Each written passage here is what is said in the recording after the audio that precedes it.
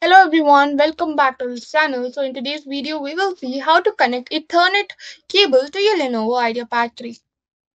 Step 1 is check for Ethernet port. Some models of the Lenovo Ideapad 3 do not come with a built-in Ethernet port. If your model lacks one, you will need an adapter. So step 2 is using a USB to Ethernet adapter.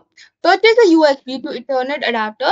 Plug the USB end of the adapter into an available USB port on your laptop. Connect the Ethernet cable to the RJ45 port on the adapter. Step 3 is connect to network. Once the adapter is connected, plug the other end of the Ethernet cable into your router or modem. Your laptop should automatically detect the wired connection. You may need to check your network settings to ensure it is set as the net active connection.